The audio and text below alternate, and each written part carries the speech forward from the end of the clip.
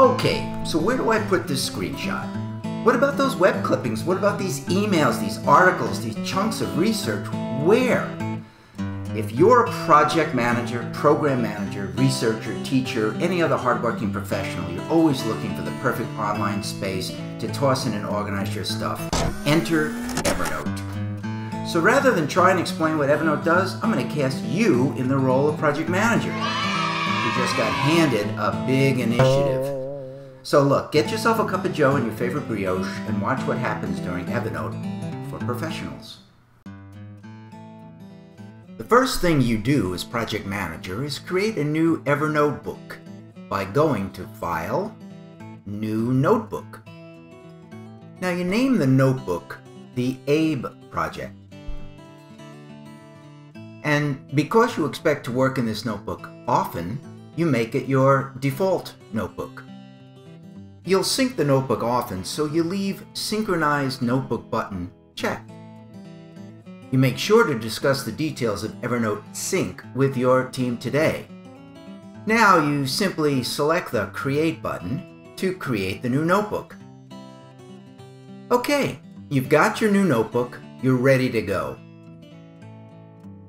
The first thing you want to do is cruise over to the Drupal website and look at their content management tools. You notice a new version of Drupal has been released. You check out the Drupal 6.0 release announcement and decide to clip some information. You select some release content, then click the Firefox Evernote clip button right here.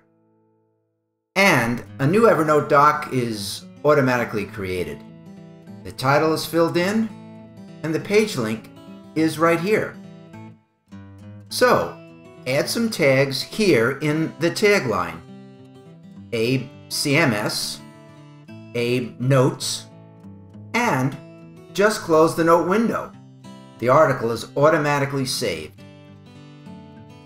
Okay, you notice a new Drupal screencast. You simply right-click in the player and add to Evernote. Now in the new page, you add your tags, this time Abe CMS and Abe Training. Notice the URL here. Click it and you're ready to view the screencast. Okay, you found a Drupal site you really like and you want to drop a screenshot of it into Evernote. No problem. You select Control-Command-C. Now this combination is customizable on both the Mac and PC versions of Evernote. Stretch out this window, then click OK. And another new Evernote doc is automatically created. Okay, just create your tags and close. You take a look at all your good work so far. 3 documents and 3 cool ways to get content into Evernote.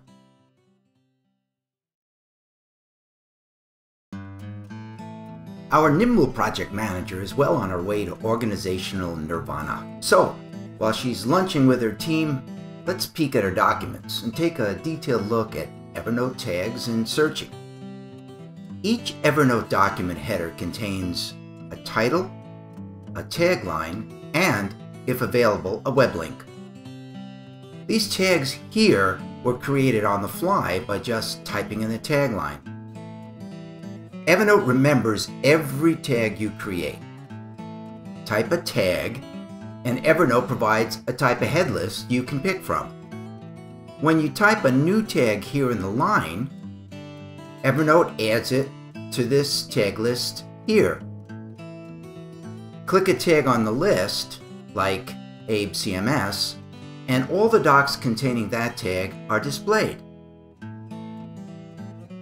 Command-click 2 tags, and all docs containing both tags are displayed.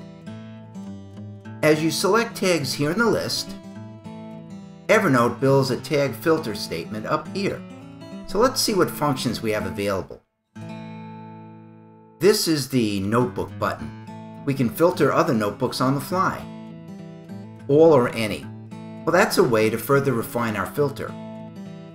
Now here are the tag buttons. You can broaden your filter by closing any one of these tags. Now let's type a search word, affinity, and Evernote found one document. Well, that's not so profound. Or is it? Now this page contains a screenshot, and that's an image, yet Evernote can search it. Yeah, profound. You see, Evernote recognizes text in everything tossed into it. Images, photos, scans, handwriting, everything. When you get your filter and search just perfect, you can save it by selecting the Save button right over here. And saved searches are listed down here. So, the combination of unlimited tagging, filtering, and searching in Evernote, that is the perfect antidote for our highly unorganized world.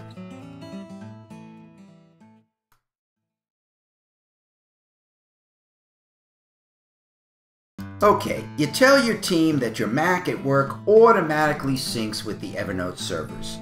When you fire up Evernote on your laptop at home, you already have a fully synced set of documents waiting for you.